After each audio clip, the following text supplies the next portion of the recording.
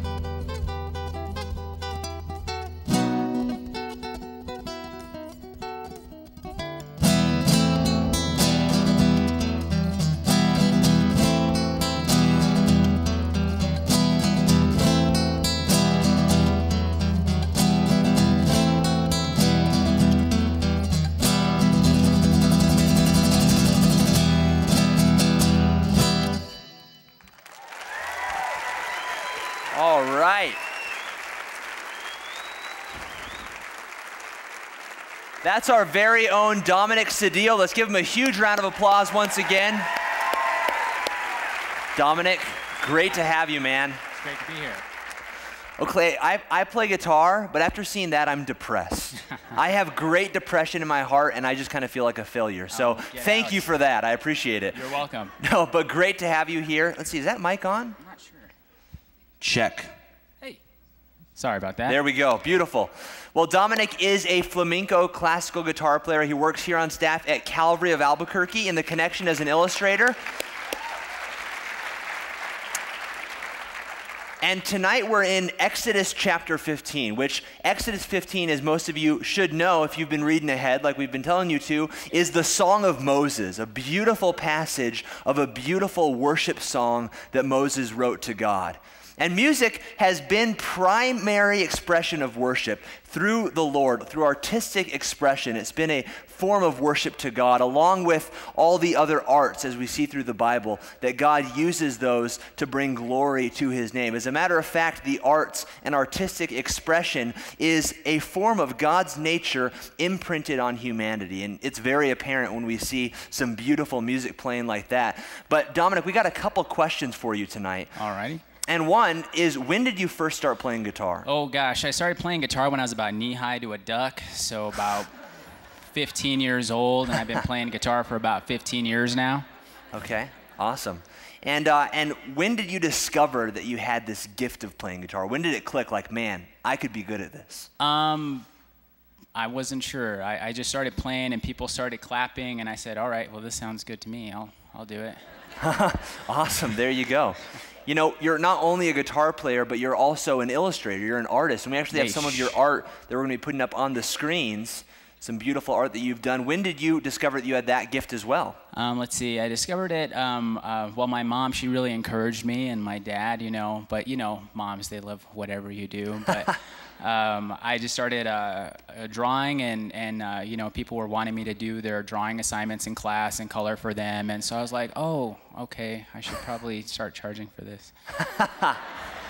Awesome. And, you know, did you first start out with actual drawing and then it moved to Illustrator through the computer and other things such as that? Oh, yeah. I went to an art college, and I had always drawn, like I said, just drawing since I was a little kid. And then those skills got honed when I went to college, and I decided that that was what I wanted to do. I read a lot of comic books and watched a lot of cartoons, and, you know, it was a pretty good diet, so. The images we're seeing up here on the screen, are those done by hand or are those done through the computer? It's a two-part thing. I draw everything by hand, and then I scan it into the computer, and then I recreate it digitally. Usually use a program called Adobe Illustrator, and so it's all vector art, so it's easier to reproduce and get bigger and get smaller without losing any of the resolution. How long does it take to do one of those drawings? Oh gosh, how long is a piece of string, Nate? I'd say, goodness. It depends what I can see. It would either be maybe 6 inches or a couple feet, I don't know. Exactly. Well, a couple of pieces on there, like the one with the ant and the chrysalis, that one took a mighty few hours, probably about 20-some hours. And the Jay and the Peacock one, that one maybe took a few hours, and people seem to like that one the most, and I spent the least amount of time on it. Go fig. Well, you know, it's very apparent that you're gifted in multiple areas. So the question is, what do you enjoy doing more, playing guitar or doing illustrations? Let's see. Well, Nate, it's like picking between my two kids. I like playing guitar a lot. I would love to do that, you know, but I think I'm a little bit better at illustrating, and I like doing that more. Awesome.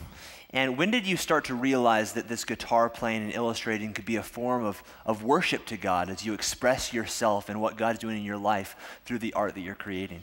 Well, my mom always told me that the gifts I had were gifts from the Lord, and I started to really struggle with, well, how am I going to honor God by drawing cartoons and playing classical guitar, you know? And then I read a couple things in the Bible. I ran across a passage in Exodus chapter 35, verse 30 through 35, and it talks about God filling these guys with the Spirit to do all sorts of artistic craftsmanship. And they basically, he called all these artists to build the Ark of the Covenant, which housed the very Word of God. And all that, where they weren't pastors and preachers and stuff, they played a really important part.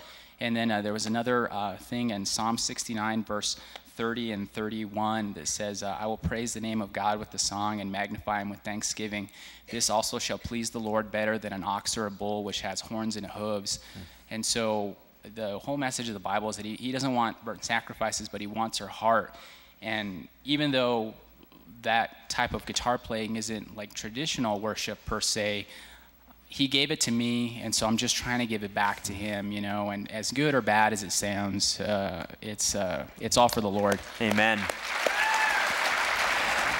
You know, it's so cool that you can use a gifting like playing guitar to worship God, and a gifting like creating art to worship God. And you don't have to be a Christian to make art, but there is a difference between a Christian artist and a secular artist. What would you say is the primary difference between you and some of the secular guitar players, secular artists out there today? Oh man, the big thing is ego.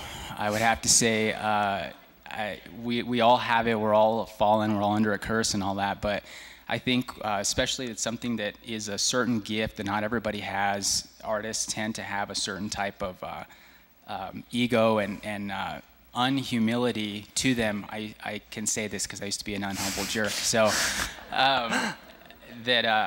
you know, you just want to put yourself out there and say, hey, this is all me. You know, you walk into a room with a bunch of guitarists, they're like, I'm the best guitarist, you know, but, you know, really, yeah, the difference is humility and knowing that the Lord gave you that gift, and if you're not using it for him to glorify him, he can just as easily take it away and make you not sound so good or whatever. When you're preparing to do an illustration or maybe write a song, where do you find your inspiration comes from to write those and to create that art? Oh, goodness. For illustrating just life and creation, I like drawing a lot of just creatures and people and just the things that God has created. That's usually funny stories that happens with music. I'm kind of a sappy, wear your heart on your sleeve type of guy, so I think a lot of it comes from, being sad, and just kind of mopey or whatever, sorry. But I know that but I'm really happy, I promise, all the time. Well, you bring us happiness through your sadness. You chase so all the blues away. But yeah, I mean, like when you look at David, he was the sweet psalmist of Israel. Like a lot of his songs were just laments and his heart cries, and those things were beautiful, because even in that brokenness and sadness, something beautiful came out of it. Even though I didn't get per se what I wanted, and that made me sad, the Lord gave me a beautiful song as a result. Amen. Awesome. Praise the Lord. We've got a couple of Dominic's illustrations out in the East Foyer. After service, make sure to go over there, check them out. They're really beautiful. Let's give a huge round of applause for Dominic Sedillo. Dominic, thanks again for coming out. Thank you.